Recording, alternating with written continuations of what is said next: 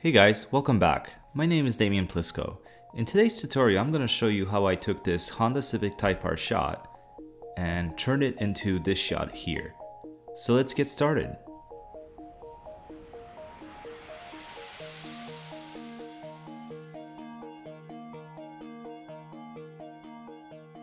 So as always, we're going to begin today's tutorial in Lightroom, where I'm just going to quickly go through some of the adjustments that I made to this image before we head over to Photoshop, where we do further adjustments, cleanup, and adding those additional abstract elements, which will be the focus of today's tutorial.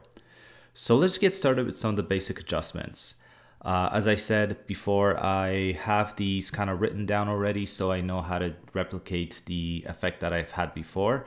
So I may go into detail about why I made those adjustments, but for the most part, I'm just gonna kind of quickly go through them and then run into Photoshop just for the sake of time. So the first thing, as always, guys, we always want to make sure that we have our profile correction set up correctly so it matches and is optimized to the lens that we're using. Once we have done that, I always start from the top to the bottom. I work my way down. And the first thing I did to this image is just warm it up just a little bit by bringing it up to 6,000. Temperature, and then just bringing it up again up to 10 just to bring in some more of those reds. I felt the image was a little bit overexposed, so I brought it down by about -30. And then I brought the highlights down because this image was actually shot about at noon, so the sun was very high, so some of the highlights was very blown up, so I decided to reduce the highlights by about -70. And then I went to the shadows, and as you can see, a lot of these components on the car here are very hard to tell. You lose kind of the details, so I decided to bring up the shadows by about 75, and as you can see, it's already looking better. I brought up the whites just because I reduced the highlights, so I brought up the whites by about 25,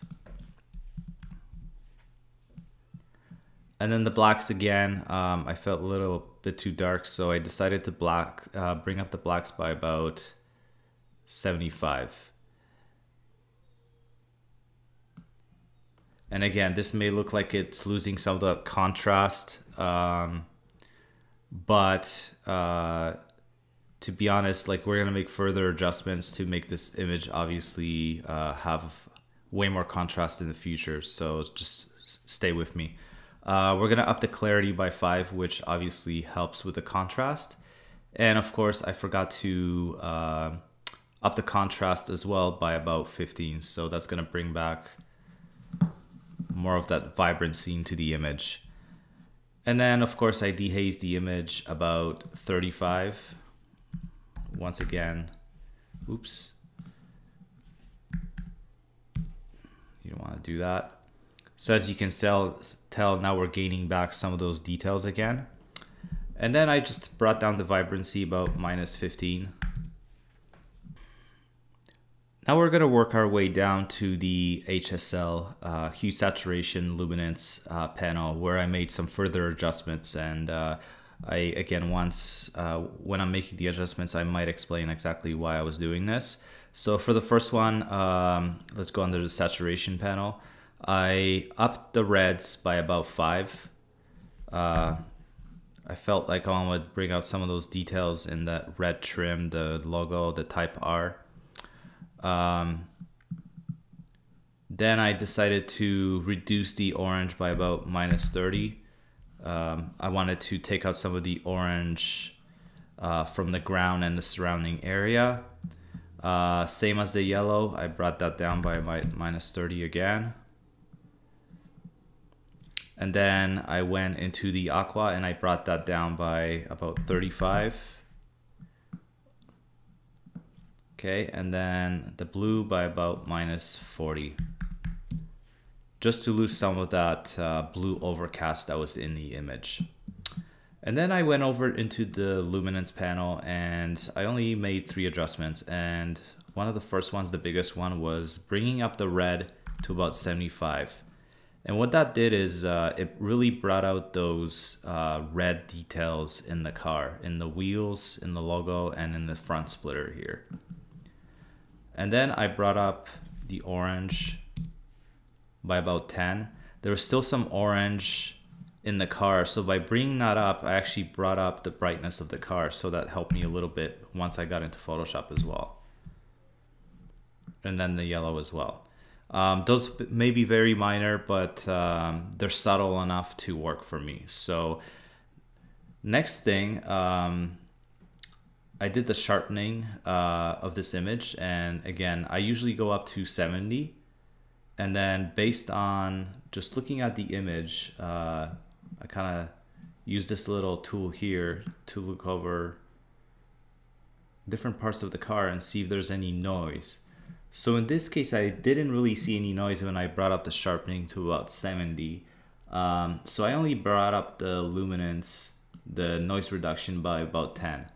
And that's about it. Now that we're finished in Lightroom, we're gonna head over to Photoshop to make some further adjustments. So now that we're in Photoshop, one of the first things that I did was to clean up the entire image. So get rid of all this unwanted clutter that was in the background, get rid of this door, get rid of this little vent here. There's a lot of garbage here that I had to clean up. Some just random stuff right on the ground, some weeds on the door, and as you can see, let me just toggle on and off. I didn't do a perfect job with this stuff because I knew I was going to be putting those abstract lines behind the car, and I did the best that I could, not really knowing what was behind here. So again, I'm not going to go into detail exactly how I did all of this. If you guys watch some of my previous tutorials, I show how to remove unwanted objects using the clone stamp tool and the patch tool.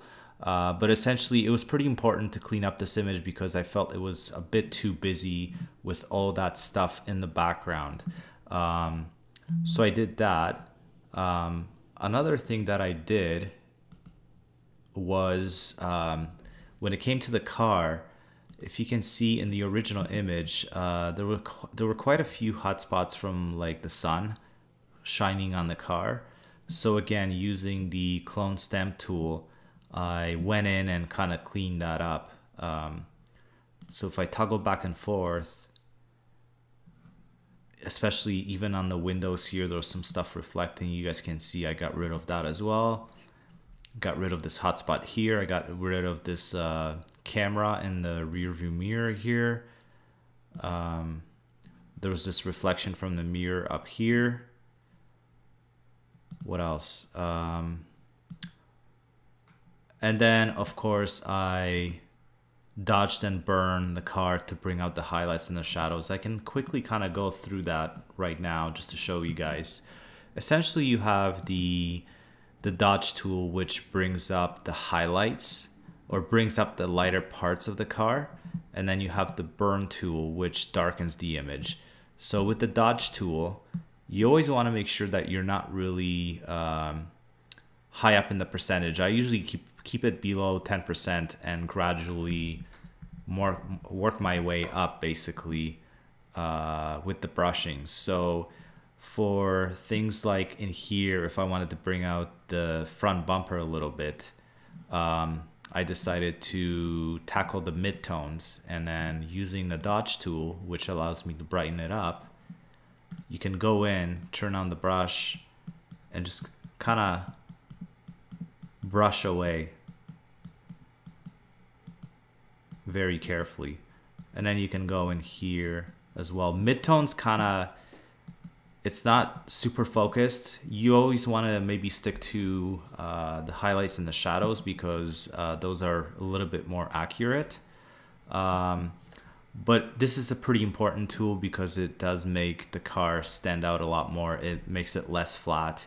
It brings up a lot of the details. So even in the front grille, if I keep going, the headlights, and then you can do the darker parts. So there's more contrast between the highlights and the shadows. So as you can see, I'm using the dodge tool, the shadows at 1% actually, because this is a very strong tool. And you can just kind of go in, just kind of accentuate a lot of the lines on the car using this tool.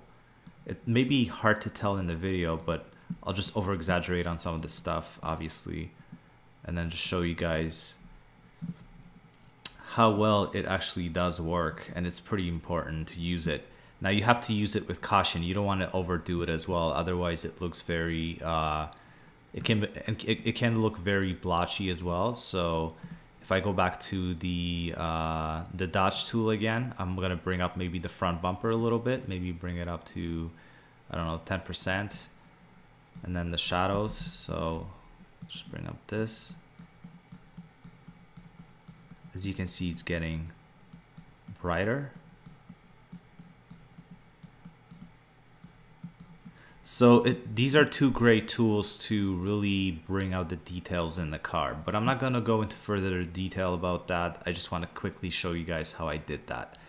One other thing that I did is when I shot the car, I noticed, unfortunately, that one of the headlights didn't, when I shot the picture, it didn't come out like it was on. It was obviously on, it just didn't look like it. So if I go back to the adjusted image, you can see both of them are on. And essentially what I did for that is using the lasso tool on the original layer, I went in, and I'm going to do this really roughly just for the tutorial, but I went in, I cut out this light, I hit Command J to extract that selection. I took it over to this side, I flipped it horizontally, and I kind of had to play around with it. Obviously this isn't going to be the desired effect. I put a layer mask on that layer, and using the black brush, I started brushing away. And again, this is obviously not accurate at all. I just want to kind of give you guys a rough idea of exactly how I approach that. So I'm just going to delete it. But you can see it makes a big difference when both lights are on versus just one of them. So once I was finished cleaning up the car and the surrounding environment, I had something in plan, and which is I wanted to add those lines, and I wanted to make those lines look like they're kind of flowing behind the car and then going into this garage door, kind of going from here. So essentially what I did with that is, if I turn off the original layer, I cut out this little opening here in the garage door. And then I inserted an image right behind it. And when you see this image, you might think, what the heck is this? It's nothing to do with what the photograph is supposed to be. But I was looking actually more about, more for the actual, the lighting and the shadows that I was trying to convey with the red lines that were going to go into it. And as you can see, it worked out quite well. So again, I was using this so when I do bring in the lines, these lines would kind of flow behind the car and right into this door here. So next thing, before I get into actually showing you guys all those lines, some of the other elements that I brought in were just to fill in some of the space here. I brought in some tires that I just kind of found on Google. And if I open up this layer here, it is broken down into a couple different layers, and I can kind of quickly go through what it is. There's a layer behind it, which is more of just like a shadow. It's brushed in just to make it look like the tires are part of the environment. And then another layer, because if the tires were sitting up against the wall, they would obviously make the wall behind it darker. So again, it's just a black brush that I applied behind the tires. And then I applied a bunch of different adjustment layers to the tires. As you can see, this is the original image that I got. So I had to adjust it quite drastically in order to fit the environment. I adjusted it with the levels adjustment. If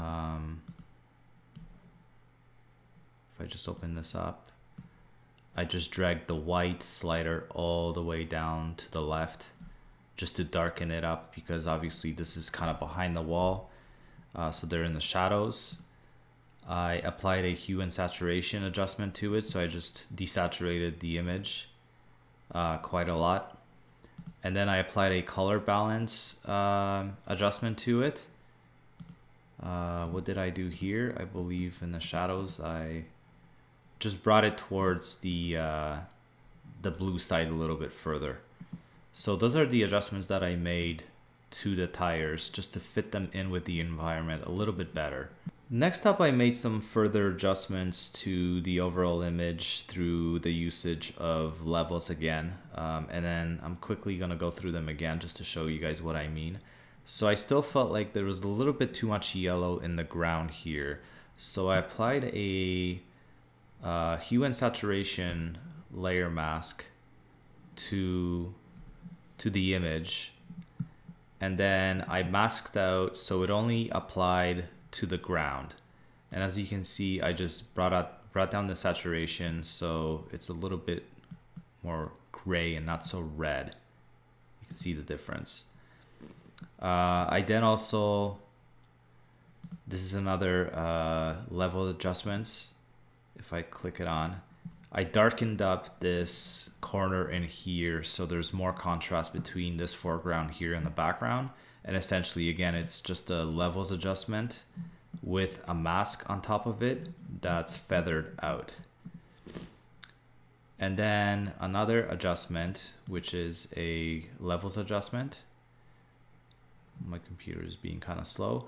So what I did with this one is essentially the same thing. It's a levels adjustment, but this time I brought the black up, so it gave me a little bit more contrast between the foreground and the car and the back building, so the back building wasn't so much in focus. And you can see the difference here. It really brightened up the image. Last but not least, the light source. I wanted the light source coming from here, so I added a haze effect, and in hindsight I could have reduced it maybe to about 50%, let's just say 50, but again, it just kind of separated the foreground from the background, and it gave the image a little bit more of a dynamic look and feel. And what this is, again, it's just a oval shape, white oval shape that has a massive Gaussian blur applied to it. And then I masked it out. If I disable this layer mask, I masked it out so it doesn't affect too much of the car, and then it doesn't go over top of the building here, so it just looks like it's just affecting the environment right in here. So now let's get into the most interesting part of this tutorial and the most common question that I had about this image itself. And this was about the abstract lines that I brought into this image, which I created on my own. And I will show you exactly how to do that. So let me just turn all of them on one by one. There's the red one. There's another red one behind here, which is masked out and looks like it's going behind the car into the garage. And this is all using just basically layer masks. There's another one, and I will show you guys once I create one line how to manipulate some of them and how to make them look part of the environment. There's another main line, I believe. Yep, that's the main line going behind the car. And again, all I did is just draw the line and then masked it out so it doesn't look like it's over top of the car.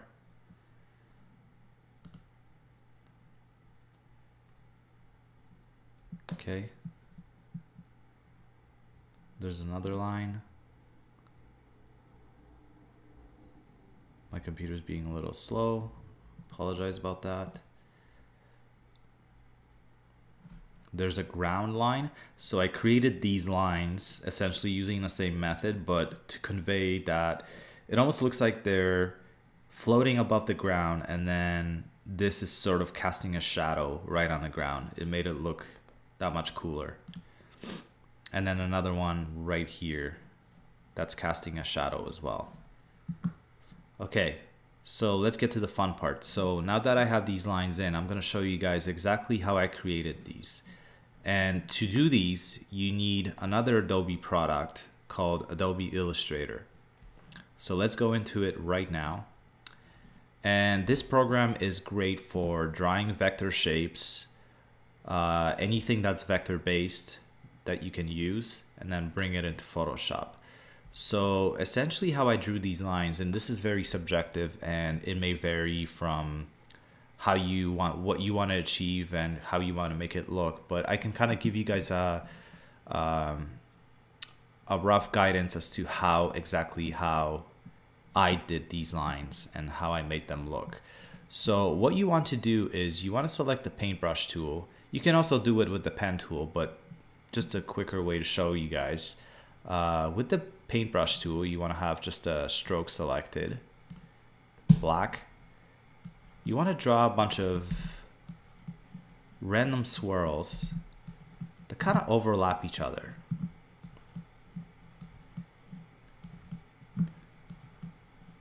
Okay, let's just say that's good enough. You want to select the whole thing by dragging over top of the all of the lines. You want to go under Object, Blend, Blend Options. You want to do Specified Steps as the option. You can adjust this number based on your preference. The more specified steps, the more intricate the design will be. And I usually keep the orientation to align to page versus the path. So I hit OK. And then again, I go under Object. I go under Blend. And then I hit Make. And you're thinking to yourself, wow, this looks like crap. Well, the reason being is because the stroke on this is way too thick to see any of the details. So let's just say we reduce the stroke to 0.25. That's still a little too thick. So what we want to do is bring it down to maybe 0.08. So now you can see it's starting to take some sort of rough shape. And again, I did this really quickly. I experimented a lot before I brought these shapes into Photoshop, but it's really cool because you can make these different shapes, you can make these different opacities, you can make them different colors. And all you have to do is by using the direct selection tool, the white arrow here, you can click on individual paths and you can actually manipulate them in any way you want. Okay. You can also actually adjust the color. So if I wanted this green, you can adjust it. It's all vector based. So let's just say I want to adjust just the color on this one. I can actually double click into the stroke and make this a red. I can also adjust the opacity on this by going to transparency, and I can adjust the transparency of just the red. I can also adjust the stroke on individual paths. So I can go back into stroke and I can make this super thick. So again, it's all very subjective, but there's a lot of experimentation when it comes to this. You just have to take your time, see what kind of effect you're trying to go after, and then kind of draw those shapes and experiment with the stroke, with the opacity, with the colors. But once you're done with this, all you have to do is just literally select the entire vector shape, hit Command Copy, and then go back into Photoshop, and then just paste.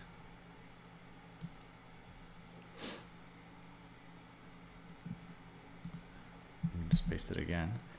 So if you don't want to lose quality, if you're increasing and decreasing the size, you want to paste it as a smart object. If you want to keep the file size down, you want to bring it in as a pixels. That being said, once you start messing around with the size, it will deteriorate the actual quality of the vector shape because it's no longer a vector shape. It's not a smart object, so you can't go back and adjust it. So let's just say smart object. And then I hit enter. And hopefully my computer because I just got this computer. So that being said, it is a pretty large file. It's 1.2 gigs, and then adding more smart objects to the file will slow it down as well. Okay, let's just say I cancel it. Okay, so it looks like my computer's frozen, guys. I'm gonna have to edit this, and I'll show you guys how to bring in it again. Okay, I'm back, guys. So as you can see, anytime you bring in a smart object, especially one that is so complex, even though I have a very good machine, it's still, because this file is already 1.3 or over a gig large in size, it basically froze my files. So let's just try that again. We're gonna copy and paste, but this time I'm just gonna bring it in as pixels, because otherwise my machine would freeze up again. So let's just, hopefully it doesn't freeze up this time. It shouldn't. Okay, let's just bring it to the top. Okay. Okay, so here's the shape that we brought in. And again, you can see I didn't mess around with it too much, but it's very similar to the effect that I had, that I got from these shapes here. So essentially, I also manipulated the colors in Photoshop while I was in here. So you just have to double click into the layer, click on color overlay, and then I decided to do a kind of like a red and white theme. So essentially this, and then I'm not sure if I drop down the opacity or not, but basically that's the gist of the effect. And let's just delete the one I just made, but all of these shapes are just random shapes that I brought in, layered, and then masked behind the car, so it looks like it's part of the environment. I was sort of being creative with the shot, the lines reflecting on the ground, and again, it's just basically manipulating the coloring of the actual vector image, manipulating sort of the, if I click on one of the images, let's say, oops, which one is this? Okay, that's the one in the back. Let's just try the one on the ground. Which one is that?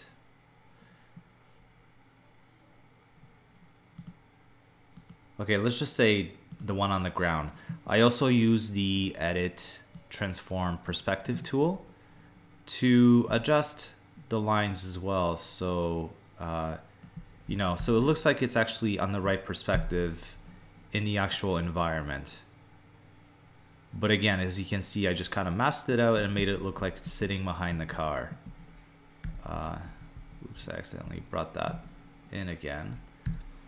And that's the gist of it when it comes to making the lines. You just have to be super creative in thinking of how can I make this work in this sort of composition. You want to think of all the details that go into you know, making this image as realistic as possible. So you want to think about the lines are going behind the car, so you also want to make sure that they appear in the window of the car all the way to the back here. Casting the shadow was another just touch that I wanted to do. It's just to make it a little bit more realistic. And again, it's just being thinking ahead and just being creative when it comes to this stuff. So for the last part of this tutorial, I just applied a couple different techniques to give this image the final look and feel. I applied a levels adjustment layer to it. I applied a color balance layer to it, which brought in more blues and greens. And then I applied a color lookup layer, which again gave it a unique look to it. So that's it for today's tutorial. I hope you guys learned something. I showed you guys a bunch of new methods and tools today. I really do hope you enjoyed it. Don't forget to subscribe to my channel and check me out on Instagram, damien.plisco. There will be definitely more content and more videos coming up in the near future, so don't miss those out. Till then, see you guys later.